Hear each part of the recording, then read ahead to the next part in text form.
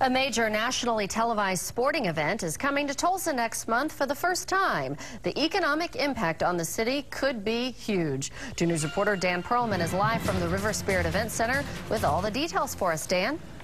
Well, this is something many of you may have seen on TV. If you haven't seen it on TV, you may have seen it in person. And if you haven't seen it either one of those ways, now is your chance to see professional billiards. For the first time in its 35-year history, the Women's Professional Billiards Association is coming to Oklahoma. 64 of the nation's top players will be at the event center competing on 9 tables over a 4-day span. It's estimated to bring about 1,000 spectators a day. At the same time, it could have a more than $250,000 impact on the area.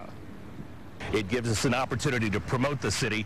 The event is going to be featured on ESPN with 9 hours of ESPN live coverage and many, many hours of replay time after the event is over.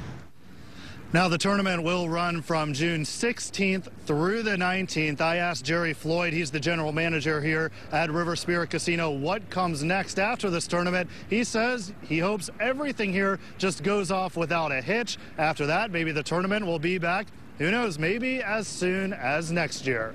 Live in South Tulsa, Dan Perlman, 2 News, works for you.